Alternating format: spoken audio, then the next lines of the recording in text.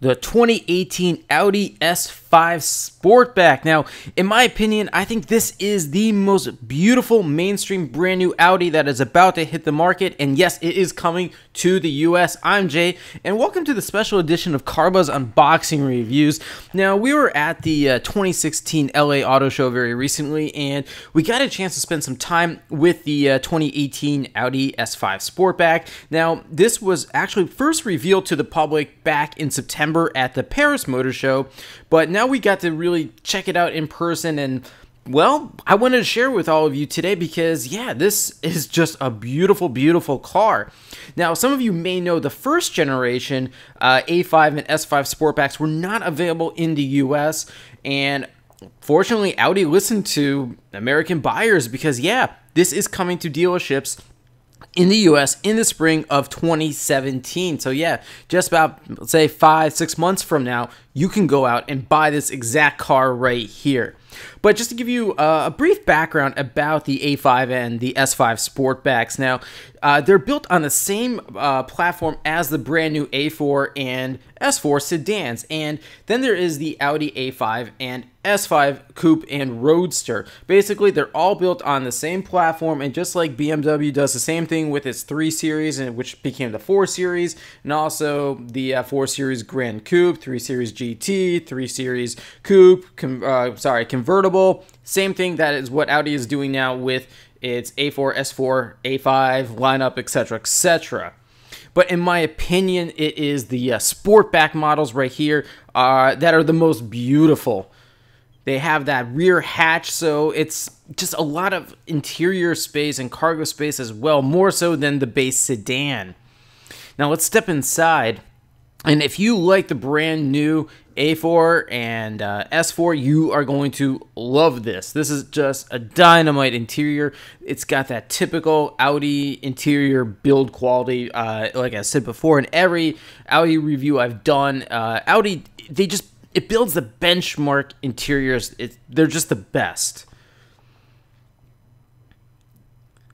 In the rear seat, yeah, again, it's built on a base rear-wheel drive platform, but of course, it's Audi. This is the Quattro with all-wheel drive, and yeah, you know, it's just a fantastic car to drive, or I think it will be.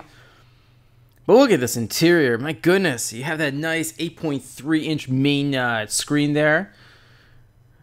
You'll get a closer look at that in just a moment. And then in the driver's gauge cluster, you have a 12.3-inch LCD screen, just like you have in the new A4 that we recently did an unboxing review of as well.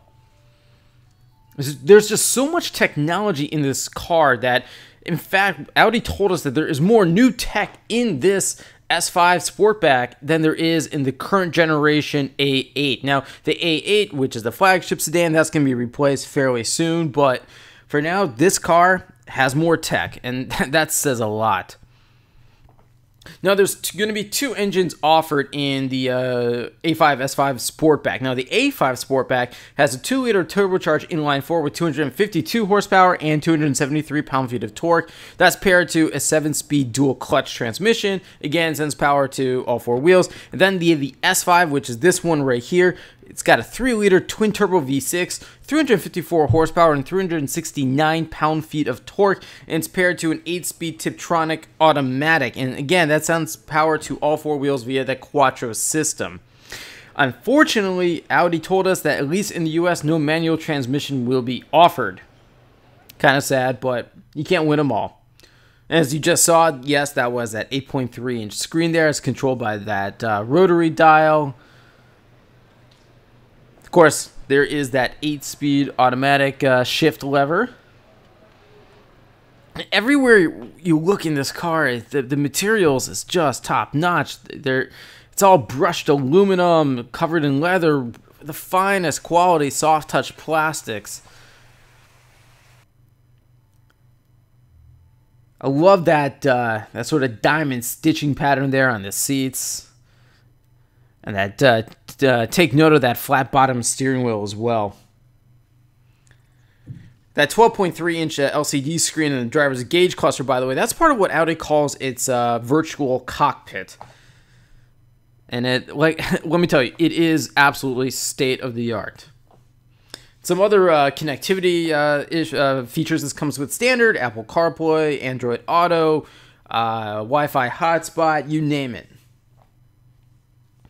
So how does this drive? Well, obviously we don't know yet. It's brand new, but we do know it comes with Audi's S Sport suspension. It's got the Quattro four-wheel drive system, which is sends up to 40% of the torque to the front and the remainder to the power to the rear wheels. But the system is constantly adjusting the split of power to the front and rear just to ensure that you get the best driving experience possible. I love these standard LED headlights. Now, you get 18-inch aluminum wheels standard, but this particular one, because this is the more powerful S5, you get 19-inch wheels. Just a fantastic looking car. And yes, I know there's that common complaint that all Audis look the same, but they have a brand new design director, and he's really trying to do more to differentiate them. And this S5 Sportback is proof. It's just a beautiful car. If you love the coupe and the roadster, or the convertible rather, I don't know. In my opinion, this is even better looking. Now, the other sort of sportback model Audi builds is the A7 and the S7 and even the RS7. So you got to think of the A5 and S5 Sportback as a smaller version of those cars. But I can't find a bad angle to judge this car from. And you really have to see it in person to appreciate its beauty.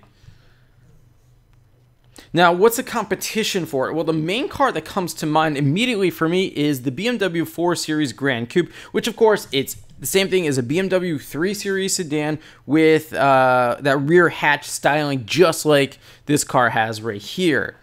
But in my opinion, the S5 Sportback, it's prettier than the 4 Series Grand Coupe, but that's just my opinion. So if you have any more questions for me, just leave them in the comment section below. I hope to be able to get behind the wheel of this car as soon as it hits the market later in 2017. But until my next review, I'll see you all next time.